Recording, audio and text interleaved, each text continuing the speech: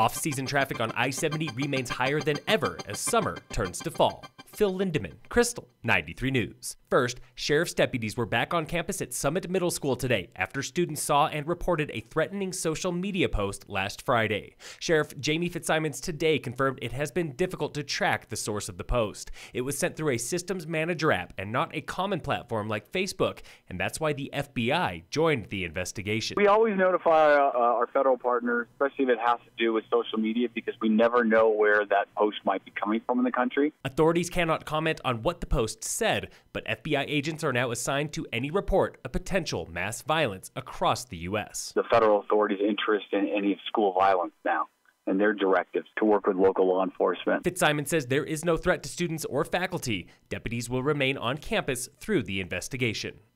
I-70 traffic was up slightly this weekend for the start of fall foliage season. Nearly 141,500 vehicles passed through both sides of the Eisenhower Tunnel Friday through Sunday. That's 4,000 more cars than last weekend for a daily average of 47,000 vehicles, 10,000 more than the daily average last September, and at least 3,000 higher than any month last year, including July and March.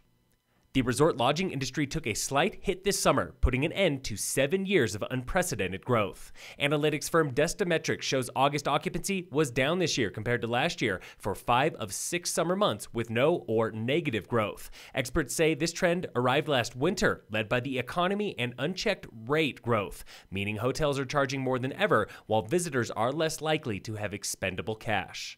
This trend could continue through the off-season. September and October bookings are down about 11%.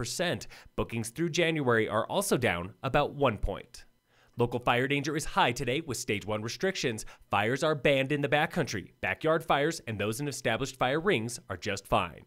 In sports, all Colorado teams have the day off until tomorrow when the Rockies open a series with the Giants. And in local sports, brought to you by American Family Insurance, the Weiss Agency, the Summit High boys cross-country team won their second race in the past 2 weeks last Friday at the Dave Sanders Invite, led by Max Bonneberger in 4th overall and teammate Jeremiah Vale in 6th. The girls team took 11th, led by Grace Staberg in 2nd place. On Saturday, boys soccer beat Palisade 5-4, getting their first win of the season. Summit girls rugby won the Valkyrie Sevens tourney in Glenwood Springs, beating Fort Collins in the final. And yesterday, the Tigers mountain bike team competed at Granby Ranch. We'll have official results for you tomorrow. All Summit High teams are off until tomorrow when Lady Tigers volleyball plays West Grand away. Phil Lindemann, Krystal, 93 News.